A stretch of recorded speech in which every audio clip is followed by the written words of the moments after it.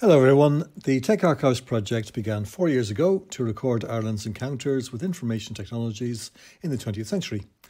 I'd like to explain how it's evolved since then and why it has outgrown the original plan. First though, I'd like to show you some curios that we've picked up along the way. This is part of the first code that was written for the first computer in Ireland. HEC stands for Hollerith Electronic Computer. The Shure company installed one in the 1950s at its beat processing factory in Thurles. This program used computer memory and a rotating magnetic drum to calculate payments for sugar growers. The company, however, decided not to implement this version.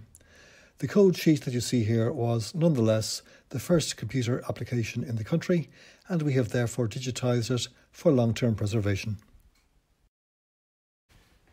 This sketch dates from 1985. It comes from a meeting at the National Science Foundation in Washington, which was planning a new network for research centres across the US. The manager of this project, Dennis Jennings, was on secondment from University College Dublin. Dennis suggested that the network should use something called the Internet Protocol because it would connect systems in all the different locations with each other, instead of only giving them access to a supercomputer. He used this sketch to explain what Internet meant. The project resulted in the world's first Internet implementation. Dennis was one of the founders of TechArchives, and we have recorded his experiences with the early Internet. In 1991, a Dublin company called Alduscon unveiled the world's first text messaging system, and this was the product architecture. No one had yet built a digital mobile network. In 1991, the service providers were focused on voice telephony and had little interest in short message services. But texting took off in a big way some years later. We've documented this story with the recollections of Joe Cunningham, Alduscon's development manager. It would have been very easy for material like this to get lost or be forgotten. These objects were not created as formal records and obviously not as works of art. Their context and historical importance are not self-evident. The only reason that they exist today is because people kept them for personal reasons. TechArchives now offers a permanent home for digital objects like these. This is me speaking at the launch of the project in 2016 in front of an audience of internet and software veterans. That event also marked the 25th anniversary of the first connection from Ireland to the internet. TechArchives started by asking IT people to record their personal stories. More than 70 authors have created testimonies to date. One lesson that we learned very quickly, though, was that it was much easier to obtain testimonies from people who were active in the 1960s and 1970s than in later decades. We have gradually expanded the range of themes for timelines and testimonies. Why choose these ones? First, because of the people who were willing to get involved with TechArchives, and second, because we wanted to concentrate on areas where Ireland made a significant contribution to global developments, or where the Irish experience with the technology was distinctive in some way.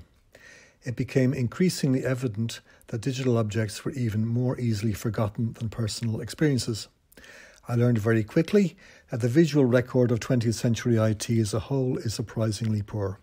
For example, it's very difficult to obtain photographs to illustrate the testimonies, even when we work closely with the authors and check all the obvious sources. I've been told, for example, that there was only ever a single photograph of that first computer in the sugar factory. No copy has yet come to light.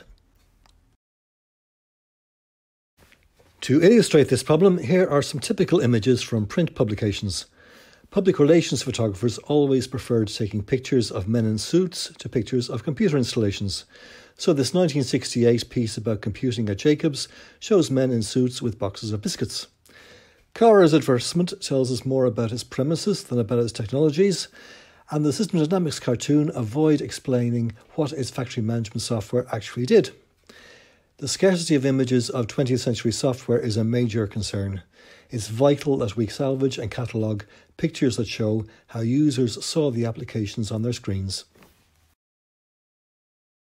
This realisation shifted the focus for TechArchives. Testimonies are still hugely important to us and will remain so.